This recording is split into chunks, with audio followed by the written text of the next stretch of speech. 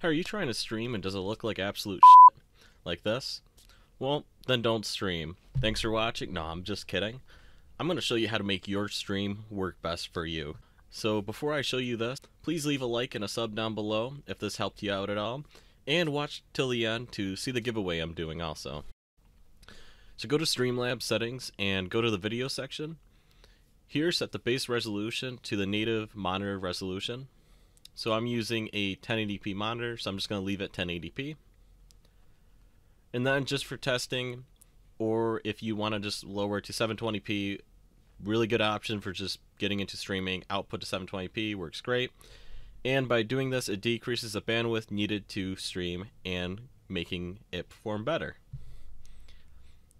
If you don't know about your bandwidth, go to speedtest.net and just click the go button and check to see how good or crappy your internet is. It's going to be linked down below for you guys, so you guys can just click on it and just hit go.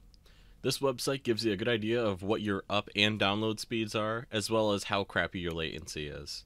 Even if it's crap, don't worry, I'll help you adjust your stream settings to make it run better on a crappy connection. But if you have 6 megabytes per second or higher of upload speed, then you should be able to output the stream to 1080p.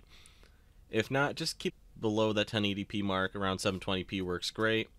Now jumping back over to Streamlabs, change the download factor to either bicubic, or if your connection is absolute crap and you want it to perform the best, change it to bilinear for the best chances of it working good. Then next, go to the advanced tab on the left. Then change the process priority to above normal.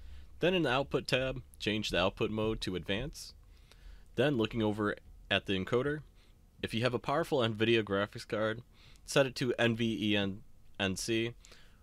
Otherwise, change it to software X264 so we can use your CPU rather than your graphics card to render and process the stream. And then, almost done here, change your rate control to CBR, which stands for controlled bitrate. Now you can change this number here to change the bitrate to whatever your connection can handle. For example, if you have 5 megabytes per second or more upload, set it to 3500 or 4000.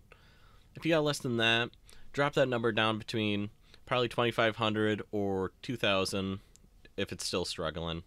Underneath that, set the profile to main. And now you can finally close settings.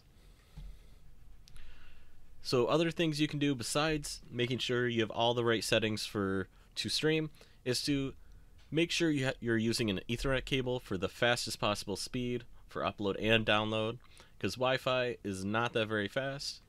Then also cleaning your PC and speeding up for free also helps. If you would like more on that and making your computer run faster, I got a video right here on how to do that. So the giveaway we're doing this month is for 5 Steam game keys. Not going to spoil what games they are, but definitely are some good ones.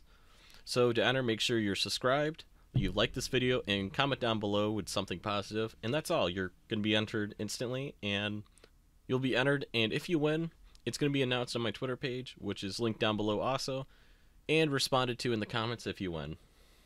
So of course, have a good one, and hopefully see you guys in the next one.